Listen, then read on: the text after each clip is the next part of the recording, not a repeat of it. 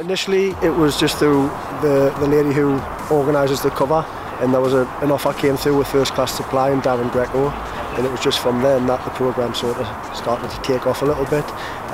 We received some coaching, and Dan Simpson came along to work with some of our Year 9 girls teams, and then obviously we're starting to get some tickets for the matches and raise awareness of it a little bit.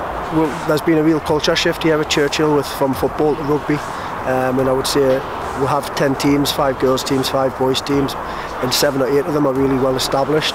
Try to run weekly clubs, and that becomes quite demanding on time when you're running other activities and other clubs. So the coaching's been a big help to make sure that some of the teams get quality coaching each week.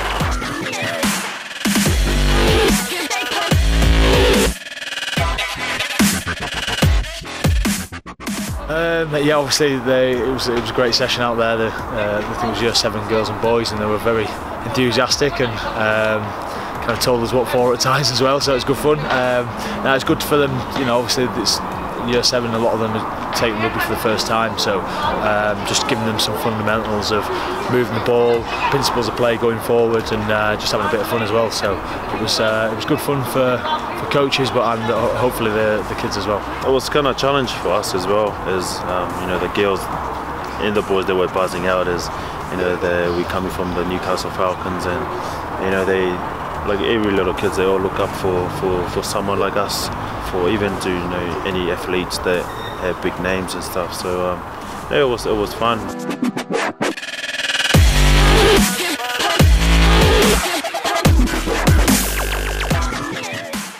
I like tackling.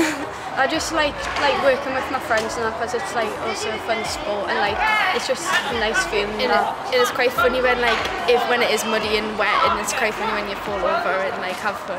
And also it's great that guys like First Class Supply are getting involved and making sure this, you know, supporting this kind of stuff.